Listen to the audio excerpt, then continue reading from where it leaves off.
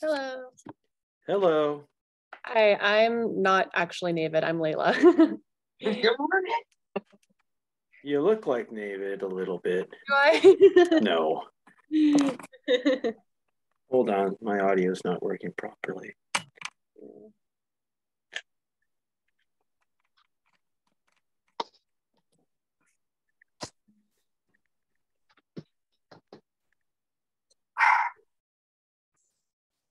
Okay.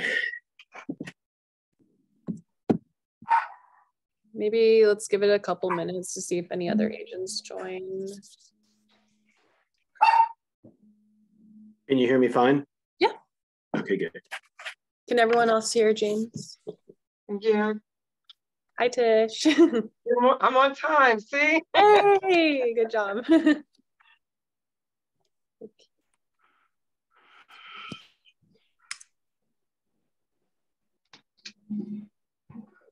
How's everyone doing this morning?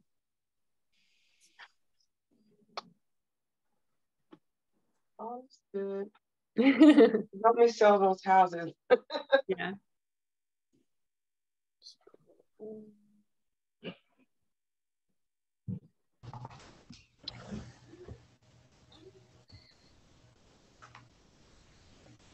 So what's the plan for today? I don't know, you tell me. Well, We just need some information about 1031 exchanges. is there any particular topics that people want to hear about specifically? I'll leave it to the agents for that.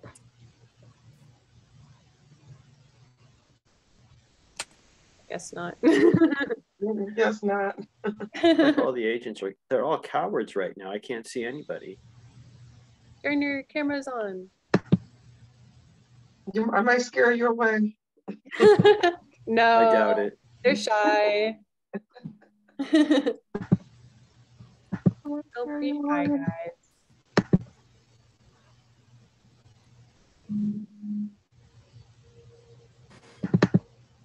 I'll have it on in a minute.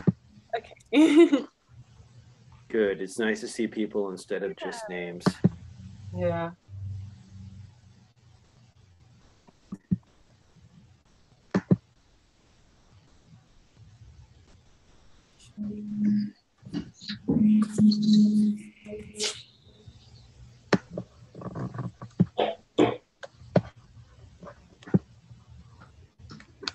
Okay.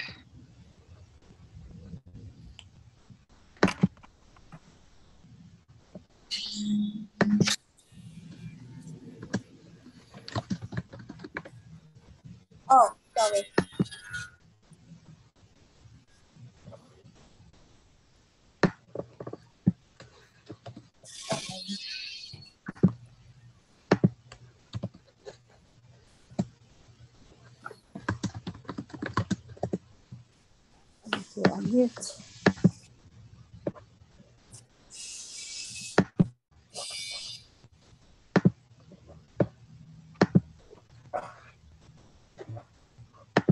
Okay, I think at 11:05 we can start.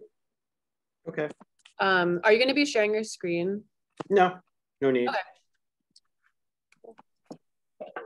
Well, if you need to, just let me know. I can make you host. Okay.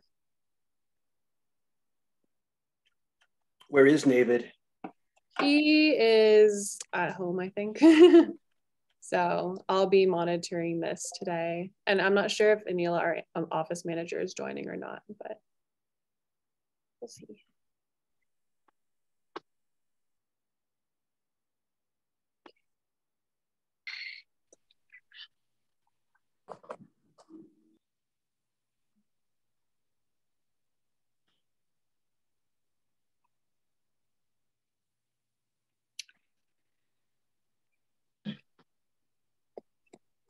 Well, at least that is a picture and not just a name. I know. Yay, we have more people joining. But Grace hasn't moved since she got on the line. Yeah. Hi, Grace. Hi, guys. Are you guys making fun of me? I just literally got onto the car, okay? No. Are we supposed to show our face? Yeah. You want to? Yeah. Okay, fine. I'll show I think my it would make face. him feel a little more But not comfortable. everyone else is doing it.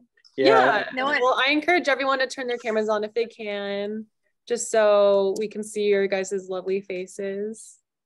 Otherwise, Oh, it could be just a conference just call. know I'm Yeah. in the car. That's okay. Right. Okay. When I stop moving, Sounds good. I'm gonna be on it then. Thanks, Grace. Hi, Tish. Hi, Miss sweetie, Tish how are Charles. you? I'm good. Long time no see. I Like know. yesterday, no see. 20 hours. Is that right? That's a long time for me. I need my Tish fix.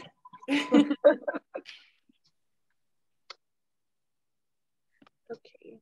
I think we're ready whenever you are, James.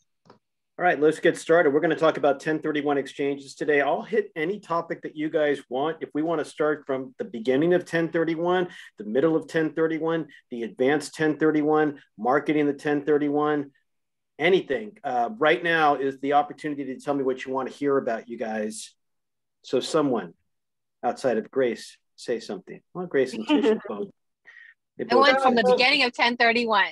Yeah. Excellent. So, I mean, what I really want to hear is like, I have a client that has multiple properties, looking to buy other properties, doing the exchange versus, just doing a regular purchase and sale, right? And the benefits of it, if that makes sense. All right, so we'll talk with the beginning of 1031 exchanges, multiple properties in a 1031 exchange. Anyone else? How about marketing 1031 Okay. exchanges?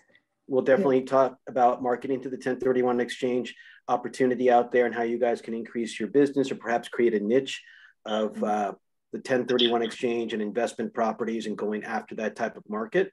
Okay. Anyone else?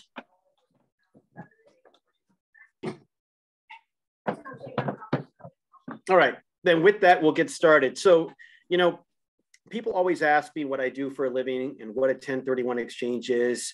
And I like to keep things very, very simple. And if somebody asks you, or if you really want to give a simple definition, it's very basic when it comes to the 1031 exchange. It's the Internal Revenue Code that impacts investment property, just real estate, investment property, where when you are selling an asset, instead of taking the money and whoever has their phone on, I'll mute them. Okay, there you go. Okay. So very simply, the 1031 exchange is when you sell and buy investment property. And if you follow certain guidelines that I will review today, you'll be in a position to pay absolutely zero in capital gains tax. So this is huge. I mean, there is no other wealth building tool out there where you can buy like a stock, make all kinds of money, and then sell it and not have to pay taxes. And that's exactly what can happen. And when we're talking about the state of California, you don't have better appreciation anywhere in the United States. You don't have more real estate activity anywhere in the United States. And this is the opportunity that you can capitalize on. Now, I know the office is located in Contra Costa County, but who are we talking to today? What counties? Alameda, Contra Costa. That's what I said. It's pretty much, yeah. Okay, so basically straight Bay Area. So it really impacts you. So when we look at Alameda County, I'd say about 38% of the residential property in Alameda County qualifies for a 1031 exchange. When I see Contra Costa County, it's a little bit less, maybe about 36% of the residential property qualifies for a 1031 exchange. This is huge because if you're not going after it, if you're not trying to capitalize on that market, your competitor truly will. So we know what the exchange is, investment property for investment property. But I also get a question out there where people say, well, okay, I kind of understand what it is, but why do people do this?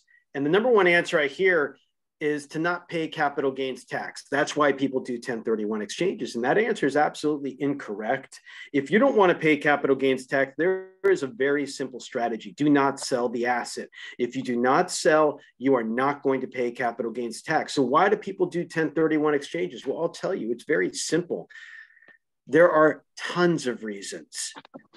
Number one, I've been a landlord for about 20 years, and I can tell you right now, I am tired of the tenants, the trash, the toilets, the termites, all the terrible T's. I don't want to be a landlord anymore. I don't want to pay taxes. What is my option? Well, wouldn't it be cool if I could get out of being that landlord and get into something passive and preserve all my equity? So like when we start looking at reasons, and I think this would happen in a listing appointment or just in a regular conversation, if somebody's complaining about the property, right? Oh my God, another thing went wrong with the property. I got to fix the roof. The pipes burst. There's a plumbing issue. There's an electrical issue. My tenants aren't paying on time. Whatever the reason may be, maybe it's an opportunity to unload that asset. You know, quite often right now, I'm hearing, I hate the state of California. I want to get out of the state of California. But if I sell my property here, I'm going to pay a lot of taxes. Well, the 1031 exchange will provide you the opportunity to sell that asset, go into anywhere in the United States, to sell that asset, to get out of active management into passive management. Or maybe, like Tish was saying earlier, we've got the cat out there that owns about 5 different properties, doesn't want to own 5 properties, and maybe wants to consolidate it into one property. Wouldn't it be cool if I could sell 5 resi properties and buy this one huge commercial property that's completely triple net leased, and I don't have to worry about that asset any longer? You know, what's amazing is that I talk to so many people in the Bay Area, and we're talking Contra and Alameda County. I was on it was a CPA type of golf event at Round Hill Country Club in Alamo. And the guy I was paired up with, well, he was a complete ass, but all he did the whole time was brag about how cool he was and how much money he had and the 4 acres of bare land that he had in Alamo. And after a few holes and maybe a few drinks, I said, well, how much income are you getting on that bare land? He's all, nothing, but it's worth millions. And I go, yeah, but you know what? If you could sell that property for the millions that you claim and reinvest it into an asset that produces income, wouldn't that be better? Wouldn't it be cool if you have an asset that's worth $3 million and you're getting a 5 or 6% cash on cash return, and you go from making absolutely zero to $150,000 to $180,000 of income? This happens so often in the Bay Area where people have owned investment property for so many years with massive appreciation, and they don't understand that what they think is a cash cow may in reality be a very poor piece of investment property. Great example is my parents. They bought investment property in San Francisco in the early 70s, and they bought it for under $60,000. 2 different properties, one triplex, one single family home. Both properties are worth in the millions today. And my dad thinks that the triplex is just the most awesome property in the world. And I go, dude, we own investment property for 4 different reasons. Let me go over the reasons with you. Number 1, cash flow. You're in a 3-unit building in San Francisco. You're subject to rent control. You're averaging about $2,000 per unit gross, and you can't raise the rent because market value rent's $5,000. You're getting $2,000. This is not a good cash flow vehicle. Second reason we own investment property is depreciation. Now, for residential property, and this is a residential asset because it's 3 units and 4 units or less is residential, you can depreciate the asset, have that write-off for 27.5 years. They've owned it for 50. There is no more write-off. And here's the way write-offs work. It's not off the appreciation, it's off the original purchase price. So there wasn't much depreciation, even if there was left that they could claim per year. So when we look at their cash flow, it sucks and they can't change it because of rent control. We look at their depreciation, it's run off, so there is no write-offs. Third reason we own investment property is amortization. Well, they had a loan years ago, but it's free and clear, so they're not building up the equity in that asset by paying down the loan. And the fourth reason we own investment property is appreciation. Now, they killed it on this one. But when you look at this asset, and my dad goes, yeah, we're making $6,000 a month. I go, no, you're not.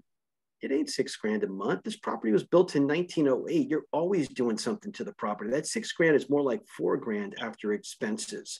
You're making $48,000 on an asset that's worth over $3 million. Wouldn't it be better if you weren't subject to rent control, if you didn't have to manage this property, if you got a new depreciation schedule, if you tripled your income? Because that's exactly what you could do. If you sold this asset, preserved all the equity through a 1031 exchange, no longer have to manage it. My dad's really old, by the way. He's like really old, and he still manages it. And we have situations like this quite often where now, instead of using his energy to go work on the property, he could use it on the golf course or whatever hobby that they may have. This is what 1031 exchanges are about. It's about making dreams come true. It's about changing lifestyles. I've worked with so many different people that thought they were sitting on a cash cow, like my parents, where it actually is not a cash cow. It is something that is bleeding you. The physical labor you put into it, the tenant issues that you have to deal with, the rent control that they have to deal with, and the lack of write-offs, it makes no sense any longer. This is the opportunity to touch people like that and let them know, hey, there's something better out there. I can get you better cash flow and less headaches. That is what a 1031 exchange is about. Now, I gave a presentation yesterday in Modesto. Yeah, it was far. It was ugly, but I had to go out there. And this one guy says, you know what, that's a great song and dance you have, James, and you're a really good speaker, but I don't really care about any of that. All I want to do is just retire and go to an island. How are you going to make that happen? I go, look, I've got the answer for you. Like I told you earlier, I can make dreams come true. Here's what we're going to do. And this guy owned 2 properties, one investment and one primary residence. Guy was about 73 years old, married, empty nester, lives in a nice house in Alameda. And he has an investment property in Modesto. And he goes, make that happen. I go, here's what we're going to do. We're going to sell the investment property in Modesto. It's a really nice property for about $800,000. We're going to do the 1031 exchange. You said you wanted to go to an island. Last time I looked, Hawaii is an island. We're going to 1031 exchange into that Hawaii property. I'm going to pick Maui because that's my favorite island. I'm going to pick Kaanapali because that's my favorite spot in Maui. And we are going to do the 1031 exchange to buy that property. And for the first year or two, we're going to treat it as investment property. Then we are going to move into that property. Then you are going to sell Alameda. You're a married couple, so you can protect $500,000 of your gain. And you have protected all of the capital gain consequence from the sale of Modesto. You have bought the dream home that you want to live in. You have sold your home and you have pocketed $500,000. You know what he said? Great story, but my gain is 1.3 million on the primary residence. How do we solve that? I go, it's real easy. We'll sell the Modesto property, do the 1031 exchange, buy the Hawaii property, rent it first, then move into it. Then instead of selling the Alameda property, we will rent it for 1 to 2 years. Then we will sell that asset. We still lived in it 2 out of the last 5. So you collect the 500,000 in 1031 exchange, everything else. And he goes, but I don't want to manage properties. And I go, that's why the Delaware statutory trust, where you can buy a fractional interest in a large commercial institutional property, where they will arrest you if you try to work on the property, and it will give you a 5 to 7% cash on cash return. You will be very happy with that supplemental income to support all of your habits that you have in Hawaii. End game is what we called it yesterday. So again, this is more on the marketing aspect to 1031 exchanges. We now know that in Contra and Alameda County, over 35% of the residential property out there qualifies for a 1031 exchange. We now know that people do 1031 exchanges to get better pieces of investment property. Yeah, you get the benefit of not paying capital gains tax. That is an obvious one. But why are people doing it? To buy the dream home, get better cash flow, new depreciation schedule, relocate to a different state, buy different types of investment property, consolidate assets into maybe a commercial property or maybe into less properties. Like Tish was talking about earlier, she has a client that has multiple properties and may want to reinvest into one. You can make that happen in a 1031 exchange. If you come to me and let me know exactly what the client wants to do, I will lead them to the path to make that happen. The beautiful thing for real estate professionals, not only do you get the list, but you get the replacement property. Yeah, if they go to Hawaii, who cares? Get a referral fee from the realtor that helps them there. Here's what I've learned from doing this for over 24 years. Investors hang with investors. If you create that niche, if you create that path, you will do one good thing for one that will lead to many, many, many more transactions. So when it comes to why do people do 1031 exchanges, I hope I've cleared that up. When it comes to what a 1031 exchange is, it's investment property to investment property. By the way, there are only 3 pieces of real property out there that do not qualify for a 1031 exchange, and everything else does. Number 1, the primary residence does not qualify for a 1031 exchange. I think we're all aware that if we've lived in a property 2 out of the last 5 years as a primary residence, if we are single, $250,000 of the gain is tax-free. If we are married, 500,000 of the gain is tax-free. Anything up and above is subject to capital gains tax. So in Alameda and Contra Costa County, that sometimes gets exceeded. That's why I already explained earlier in the example that you can move out of that property, rent it for 1 to 2 years, then sell it, and then take the 500 or 250 and exchange the rest. There are ways to protect all the equity, but the primary residence does not qualify.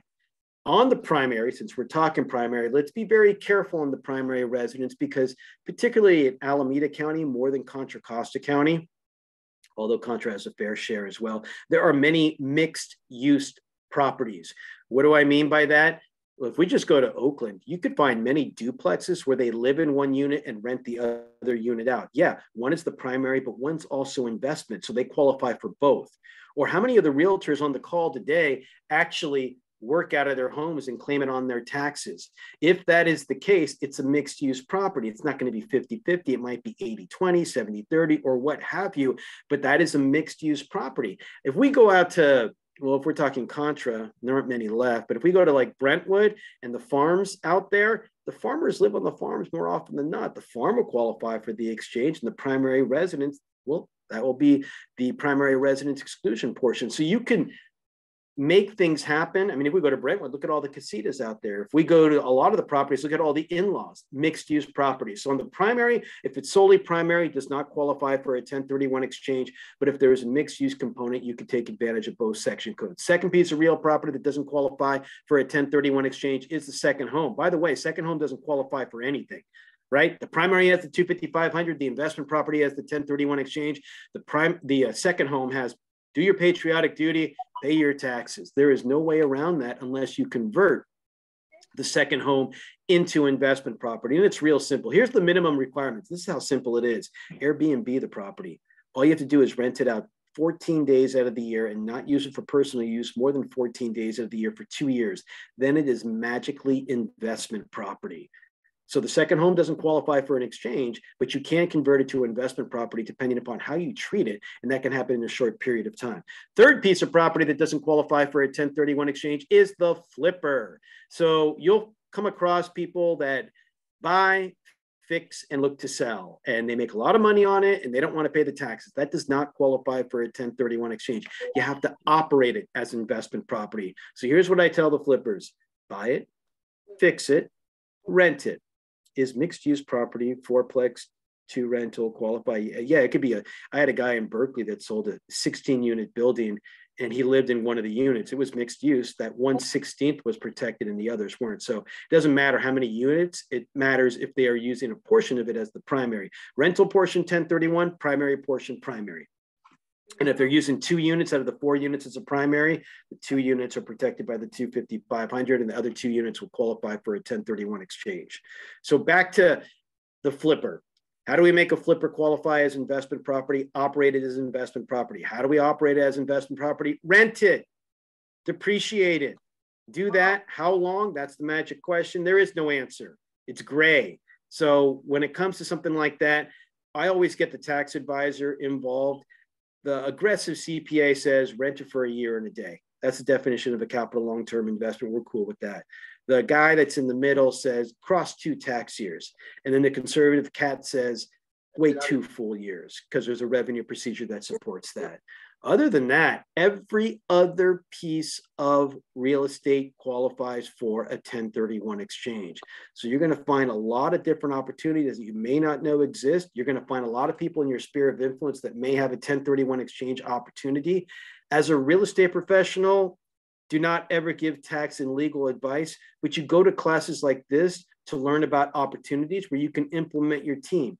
I'm part of the squad right now. All you got to do is hit me up so I can talk to your clients and let them know if the 1031 exchange is a fit. I will also talk to them, let them know what their potential tax consequence is, but let them know if you want to get something exact, you're going to have to talk to your tax advisor. This is based on information that you've given me and I am just guessing, but it'll give them a very close idea of what they would pay. Because a lot of people, they go up like, dude, I'm just going to take the money. It's a lot of money and I'll pay the taxes because it's only 15%. I'm like, who told you that? They're like, no, it's 15%. I go, it ain't 15%. That's the least amount that you're probably going to have to pay the feds. But, you know, Joe wants to get paid. Gavin wants to get paid. Sam wants to get paid, and Barack wants to get paid. They go, what do you mean by that? Well, you have federal tax. You're either going to get hit at 15 or 20% based on how much money you make on this property and how much money you make that year. Then you got state tax. Gavin's going to make you pay either 9.3, 10.3, 11.3, 12.3, or 13.3. The larger the gain, you're going to get very close to that 13.3 or exceed it. And they're like, well, what do you mean, Barack? I'm like, well, Obamacare came out in 2010, and part of Obamacare said that on investment property, on gains, where a single person sells and they make more than 200,000 per year, and that includes the gains, so most people exceed this, they'll start having to pay 3.8% on every dollar above that amount. And for a married couple, people usually think, oh, it's 400. It ain't 400, it's 250. So once you make 250,000, they'll tack on an additional 3.8%. And we're not done yet. All the depreciation that you've claimed, they recapture 25%. California gets you good. They are going to make you pay anywhere between 30 to 40% on every dollar of gain. So when somebody says they want to just cash out, yeah, I know I can do something, but I'm just going to cash out. Make sure they consult their tax advisor so they can make the best choice possible, because the last thing they want to do is get a hefty tax bill saying, oh, you never told me.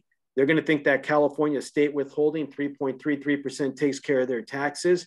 That doesn't take care of much, to be honest. So it's a hard reality check if they do not talk to their tax advisor when they truly find out exactly how much they're going to pay in capital gains tax. So let's go through an example. Anybody have any questions on any of that stuff? Tish, you got the floor. Yeah, so you mentioned, like, I think over 200 or 250 for individual person, right? That on what part though? Obamacare or the primary residence exclusion? On the primary residence. So so my question is, if an individual attempts to sell a primary residence, how about, let me see, how do I make this question work really fast? If they refi and pull the money out, that's considered income. And then they have to wait 12 months before they can sell for the remainder of the equity if it's over 250? Or if it's only on gains. So refining is not going to change anything. Your gain, like let's say I bought the property for 100,000 and today it's worth $1 million and I'm single and I'm looking to sell this property and I can only protect 250,000 of the gain. So that means that I am subject to like a huge hit of $650,000. I'm going to have to pay taxes on that part of the gain because I can only protect 250. Now, what you're saying is, well, what if I refied and took out like $600,000 and now I'm only left with a smaller amount of equity? Doesn't matter. It doesn't change how much you're going to pay in taxes. The gains will remain the same. Okay, got it. And a lot of people think that, oh, I only pay taxes on the equity, or I can get my original down payment back, or all these different misconceptions. Now is the time to ask me those questions so you have clarity. Not that you can give your client the answers. You don't want to do that, but you want to, when you hear things, say, hey, you know what? I'm not sure if that's quite correct. I want you to contact my colleague, James Callejas at IPX 1031 Exchange. He's an expert who's been doing this for a quarter of a century. He can help you out. That is my job, to make you look good so that you get the listing and the replacement property, and I facilitate the 1031 exchange only if needed. I talk more people out of 1031 exchanges. If they don't need it, I don't want it. Any other questions on any other thing that we've mentioned so far? We had a question in the chat. If you can yeah, I saw that, but it was quick. Let's see. How long do owner own the property before they can exchange it? Does the property need to be held in investment to be eligible? So here are the answers on that. Yes, it must be investment property to be eligible. And how long? I think I kind of answered that with the flipper. You want to operate it as investment property, not just own it, for at least 1 to 2 years based on how aggressive or conservative your tax advisor is. After that, sell it and do the 1031 exchange. Okay. And then the next question said, it's mixed use primary fourplex to rental qualifies. Yeah. Oh, do you want to just turn your sound on so you can ask him? I'm not sure who this is. Yeah, don't be shy. This has got to be the shyest group I've ever seen. People. We've got like 25 people here and nobody's on They are a camera. shy group. Hello? I'm telling Can you hear Nate me? the moment we get off the call. Okay, there. Can you hear me? Yes. Yes. I have a question. This is Mary Lou. Hi, Mary. Oh, hi, Mary Lou. Hey, okay, I think I typed it because I have some issue with the voice control on this cell phone, okay? But the question is a tax deferred.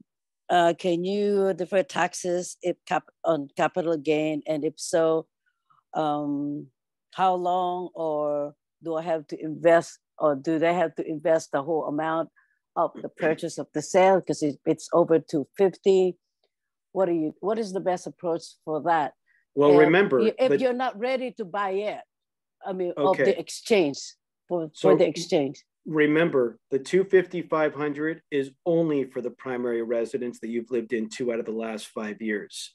The 1031 exchange is only for investment property.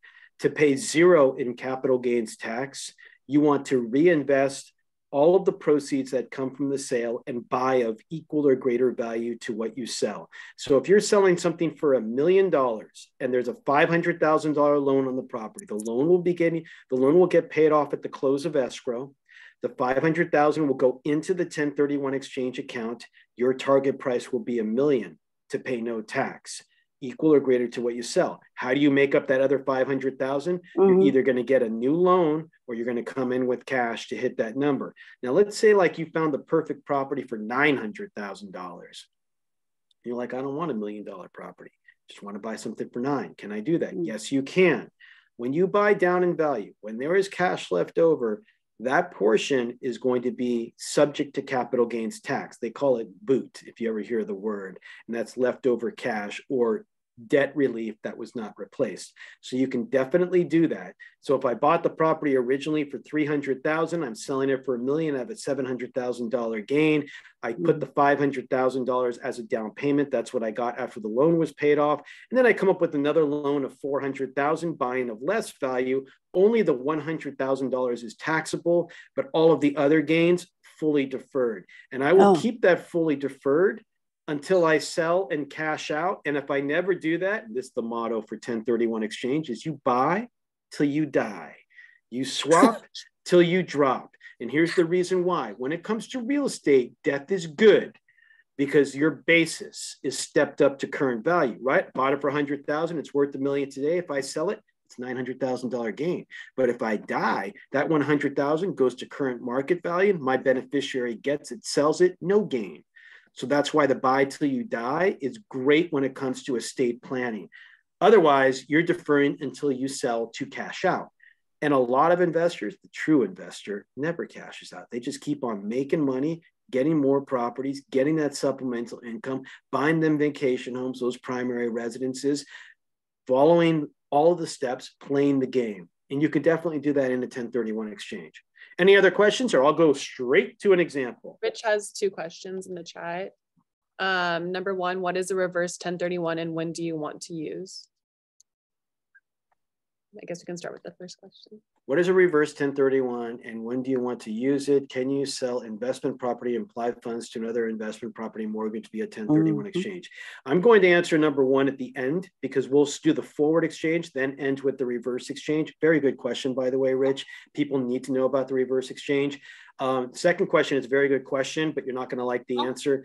You can only 1031 exchange into property that you do not already own. So putting it to pay down a mortgage on an existing property that you have does not qualify. You have to buy an interest in the property that you are looking to acquire, either 100% or a percentage interest as a tenant in common with whatever other owner is in that property. But unfortunately, using those monies to pay down a mortgage on another property does not qualify. The buyer. Anyone else?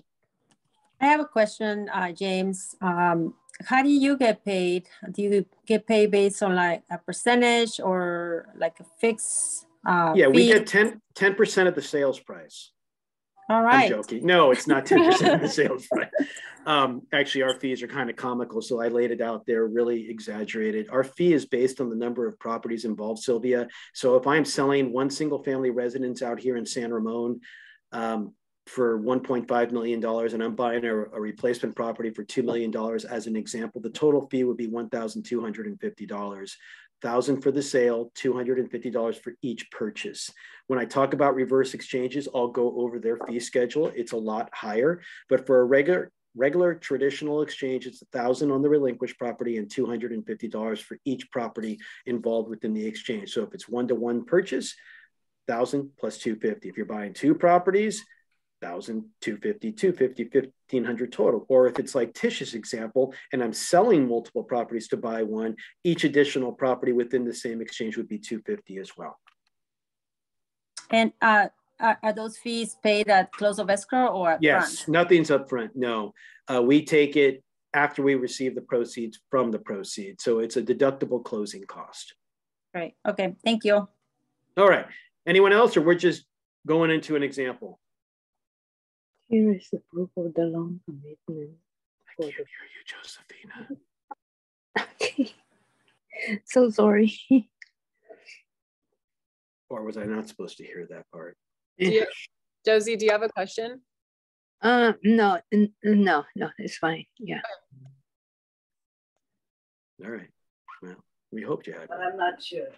And she's not sure. Neither was I, but now we know. So here's the example. Let's go with something easy. Let's go with my true life example. I bought my first piece of property in San Lorenzo, California. Born and raised San Francisco, couldn't afford San Francisco back then. So bought in San Lorenzo, California. For the Alameda County people on the call today, what do you think I paid for a 3 1.5, 1,400 square foot home, 5,000 square foot lot in 1999? As Prince said. How much, Tish? 100. Okay, this is San Lorenzo. This ain't Stockton. You said 1999? 1999. Okay, 150. No. 270. A little bit less, but you're right in the right ballpark around there. Really? About 200. Wow. Yeah, come on now. $250,000 back in 1999. 1999. Yes, Prince and the Revolution are famous for that year. So, sorry, what was the question? I missed it. San Lorenzo. San Lorenzo, Purchase. California, Alameda County, between San Leandro and Hayward and Castro Valley. I didn't even know that existed. 3, 1.5, 1,400 square foot house, 5,000 square foot lot. Property was bought for $257,000 in 1999. Today, that same property is close to $1 million, which is crazy. When their staple restaurant is Black Angus and it is so tiny and crazy out there. But bought that property many, many years ago, did not stay there that long, moved out to Walnut Creek and became a rental and list the property for sale and get into contract and open up escrow. So this is how a 1031 exchange works, right? You buy the property for whatever the reason is. It might have been an investment property initially, could have been a primary, but I converted it to an investment property about 17 years ago. And it's been a rental ever since. So it's an investment property. I put it on the market for sale. I accept an offer. I open. What happened? Uh-oh. Oh man. He owes what? I don't know if he can. Did he hear freeze? us. James, you're frozen. Oh man. Oh no. I wanted to know how much he owes. I know. Oh. He's frozen. James, how much did you owe? Yeah, you froze for a minute.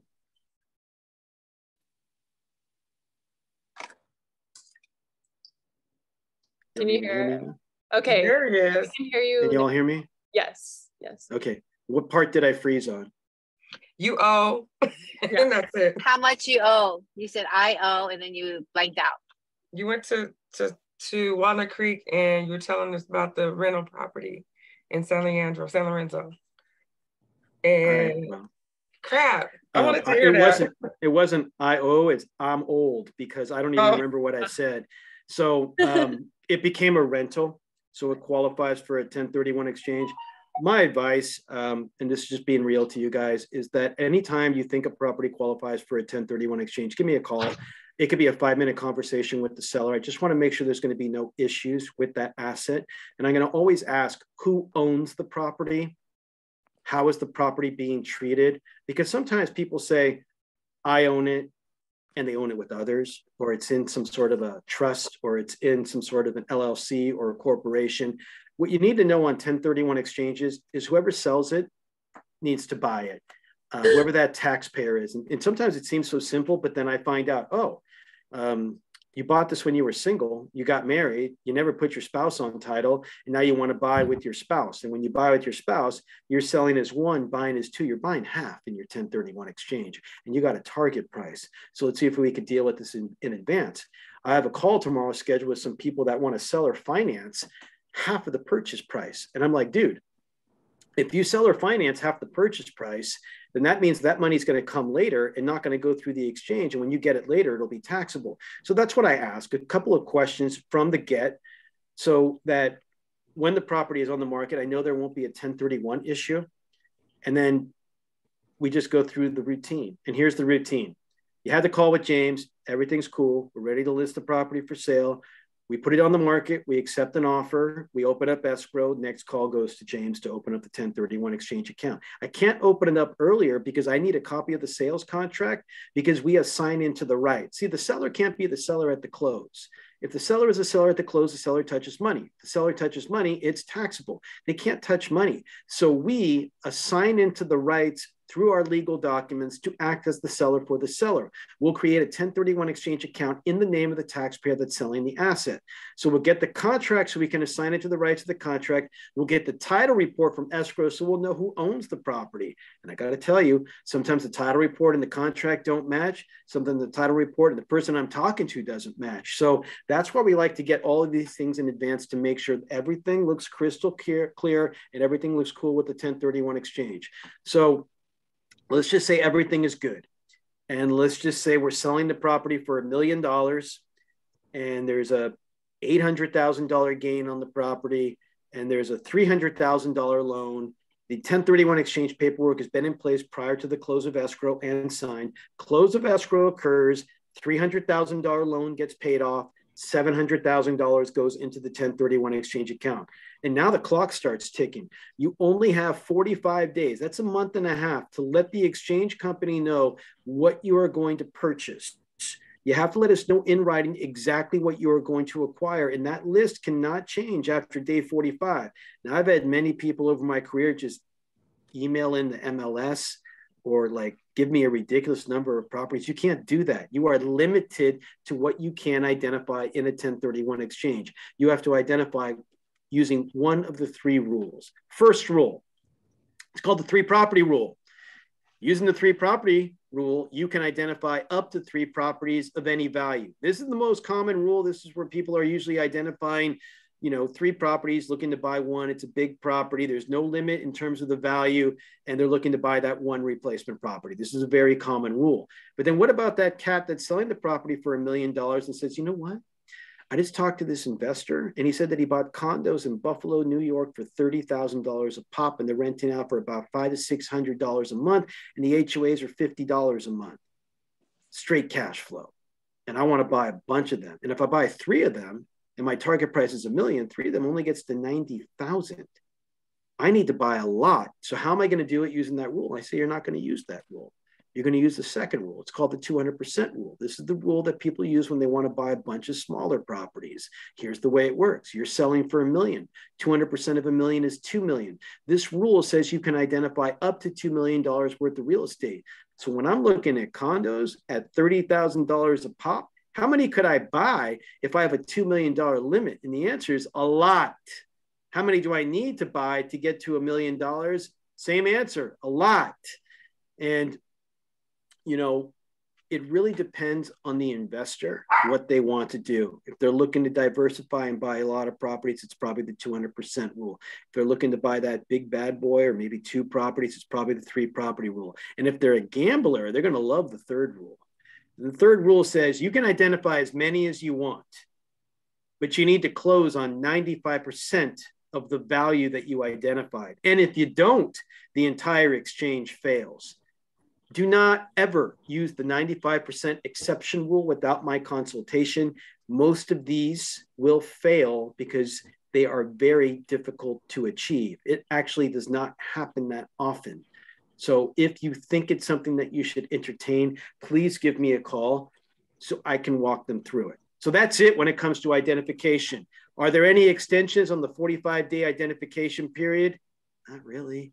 The only time you can get an extension is when the IRS gives you one. How cool is the IRS? They ain't cool. They want you to pay taxes. This is real. They want you to pay taxes. So the only way you're going to get an extension is if the IRS issues one. They issue probably about 15 a year, and it's always because of some big disaster. We don't get that many in Northern California, to be honest. Now, the fires, there were some extensions. COVID had an extension. They'll never have another one for COVID. They already told us that. And it's just a natural disaster that may get you an extension. Otherwise, just when your client asks you, is there an extension on the 45-day identification period? Just say no, there isn't. And if magically there becomes one, I will let them know. So 45 days to identify. From day 45, you have an additional 135 days to close on what you identify. Use all the money, buy of equal or greater value, you pay no tax. It's as simple as that. Now, you do have to buy like-kind property. You're going to hear this quite often out there. And here's what I hear. People go, okay, I sold a single-family home. I'm doing a 1031 exchange. I need to buy another single-family home, right? I'm all, no. You can buy anything you want for the most part. Here's how it works. As long as you buy real property in the United States used for a business or investment purpose, it qualifies. So you could sell a single family home and buy bare land, farmland, vineyard land, condo rental, townhouse rental, single family home rental, duplex, triplex, 4-unit, 10-unit, 3,000 unit building, office building, warehouse, retail shopping mall. Get this, you could buy windmills, billboards, moorings, cemetery plots, syndications.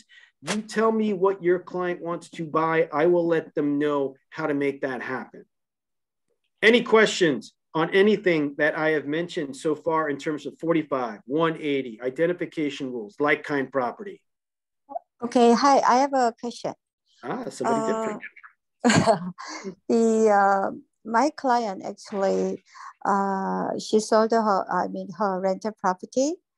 After that, she identified within 45 days. Okay. And then that doesn't work it out. So we have to change it.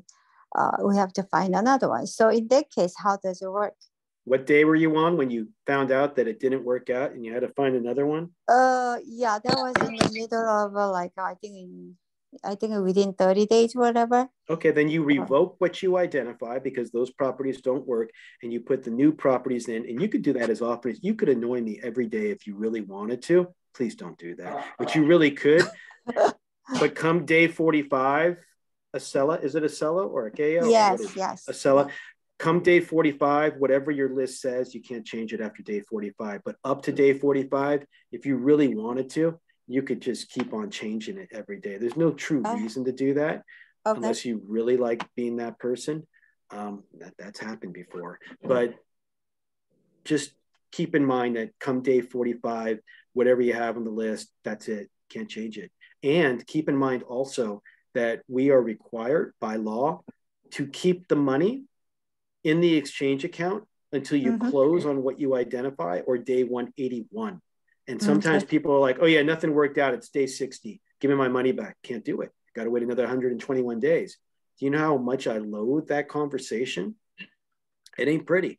So I tell people up front, we actually had to put additional forms within our documents when I can get my money back. And we put it in like a 30 font and we bolded it because there were so many problems with that. So what I'm trying to say is don't just identify to identify, because if you're doing that, the money could be stuck there until day 181 and nobody wants that to happen. Okay, all right. Thank you. You're welcome. Any other questions on the identification process, like-kind property, or the timeframes? Would need to be in the morning.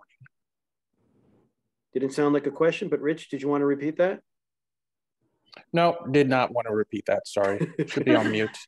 Yeah, it's okay. Don't worry about it. I just bring this up because, you know, whether it's a commercial broker, an attorney, or a residential realtor, The timeframes and like-kind property are issues that come up quite often. I want to make sure everybody is comfortable with that. And if you're not, just remember to always give me a call. Now, Rich, this is directed to you. We've gone through a forward exchange, so I think we want to bring the reverse exchange into this presentation because, number one, the reverse exchange, I've never seen more reverse exchanges in my career. It is very popular.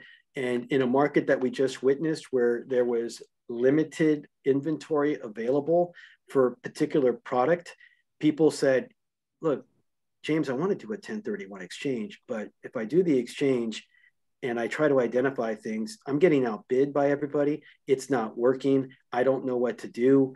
I'm just going to have to pay taxes because I can't get the property I want, or I'm going to settle for something that I don't want. What can I do? And I say, well, there is the reverse exchange. And the reverse exchange is pretty cool because it allows you to buy the replacement property first and then sell the relinquished property. In a seller's market, that'd be the ideal way to go, right? We know we could sell our property, but finding the property that we want within those timeframes, that's the true challenge. Now, when people hear that, they're like, yeah, let's do that. The reverse is what I want to do. And I go, well, let's see if the reverse is something that you can do because you have not sold that asset yet. How are you going to pay for the replacement property? Some people will answer that question with, I got cash. I could buy it cash. That is perfect. Okay, Acela, thank you. That is perfect. But if you don't have the cash, then you're going to have to get financing. So here's how the reverse exchange works. You go into contract to buy the property first. You're buying first, selling second.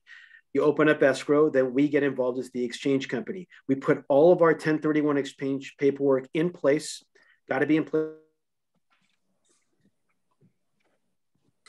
Oh, you froze again.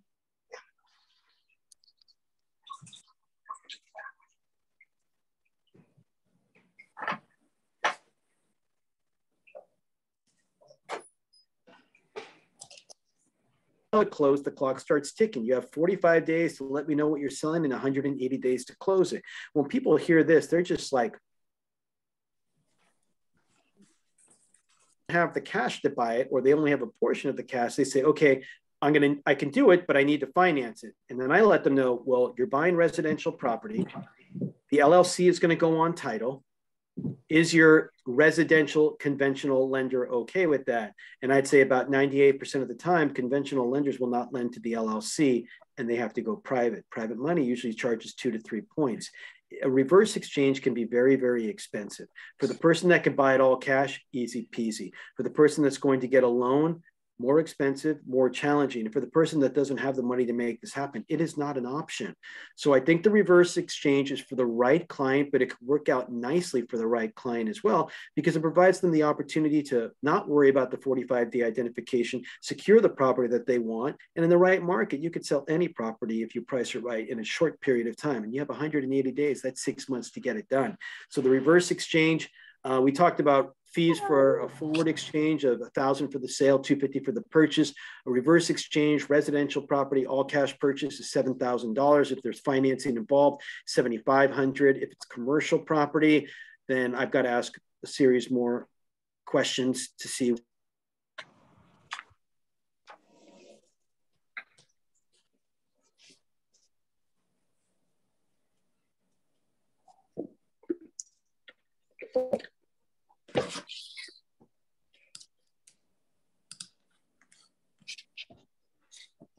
Anything?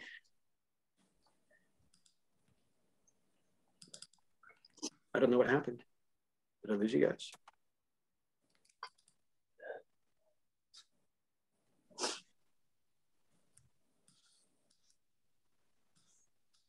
Oh, I think he's rejoining. Oh man. Alrighty then. But this is on recording, isn't it? Yes, I'm recording it. So I'll be uploading it to our Facebook page and also YouTube. Okay. But I think he's probably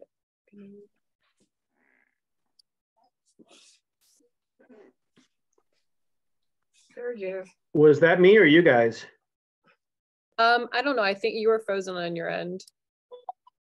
But part did it freeze at? Did I go through the entire reverse exchange and fee schedule? Partially. It just cut out for like 30 seconds or something, I think. So I think I left it off. The fee schedule for reverse exchange for residential property is $7,000. An all cash purchase, $7,500. If there is a loan, if it's commercial property, we'll need to have another conversation. But again, the point of the reverse is being able to secure the replacement property in advance and then sell the relinquished property within 180 days. And if the client has the money to make this happen, it's a great strategy. Rich, did you have any follow-up questions? I know you're the one that brought up the reverse exchange on that. Or did you get enough? I don't know exactly when I froze on that. Nope, that was exactly what I was looking for. I had, honestly, I've been in the business like 20 years. And I had heard of reverse exchanges once or twice. And someone just asked me like a week ago. If they have the cash to buy it, Rich, it's pretty easy. If they, in this current market, I don't recommend it unless there's no inventory for what they're looking to buy. Okay, great. The last thing I wanted to mention, and I'll take any questions. We're almost up at the hour anyway. The question I get quite often is, all right, James, I found the perfect property. I sold for $1 million. I found the property at $850,000. I'm short like $150,000. Can I make up that $150,000 with doing improvements on the house? I want to add an ADU and it needs a new roof. Can I do that? And the answer is yes, but it's a little bit challenging. Only real property qualifies as replacement property, like I mentioned earlier, not improvements. The way around it is similar to a reverse exchange. We, as the exchange company, will set up an LLC that will go on title at the close. And from us going on title at the close, you will have the entire 180-day period to get the improvements done. So you would identify what you're going to improve within the 45-day window and get it done by 180. The fees are similar to a reverse exchange. So unless you're going to do like, I don't know, $40,000 worth of improvements, it's not worth it. And with that, we are at the hour, I think, or close to. Does anyone have any questions? I have a question. I don't know if you covered it, but you can do 1031 exchange with new construction, right? You can, and I think that's a great point to bring up. And a lot of people were doing this when there was no inventory, and they're like, look, I'm going to get stuck. I don't want to pay the taxes. But how about that new development they're building over there? Could I get into contract right now for that property, then list my property when I know it's going to be completed within the 180-day period? And I go, absolutely. Put the deposit down out of your own pocket, secure the property. Then when you, and don't believe contractors either, because they're going to say it's going to be done in like 130 days, and that really means like 200 days. So list the property when you know that the property will be completed within the 180-day time frame. And I think it's a great strategy to get that very brand new property through your 1031 exchange. Okay, but it has to be completed within the 180 days. Yeah, it has to. You can't, well, you're not going to want to close and give all the money to a property that's not even completed. Right.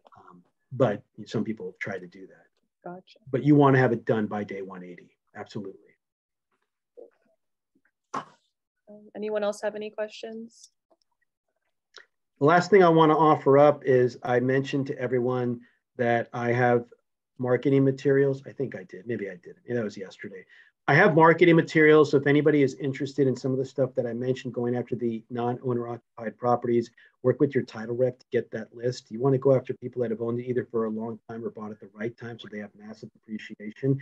Give them the right message, some of the things that I mentioned earlier. If you want, email me for those marketing materials, their postcards, their letters, whatever. I don't care. Do what you want with them. I'd love to help you if they look to eventually sell the property, or if anybody wants a PDF on anything that I mentioned today, whether it's the second homes, whether it's converting it to a primary residence, whether it's just a basic brochure or a brochure on the reverse exchange, any of that stuff, I have a PDF on pretty much everything out there. And with that, I think we're good. If you guys want to be included in my monthly email distribution, just shoot me an email. And I don't know how we get everybody my email. In the chat for everyone. And then also for the marketing materials, if you could email that to me, that'd be great. Okay. Thank you. Thank you, James. Thank you, Leila. Thank you. And there we go. Everyone has emails in the chat if anyone wants it. Or you can ask me too. I have his information. Yes, that's it. Thank you, James. Okay, you guys have a great day. Look forward to working with all of you, and next time maybe in person. Yes, for sure. All right. Thank you. Thank you. Okay, bye-bye, everyone. Bye.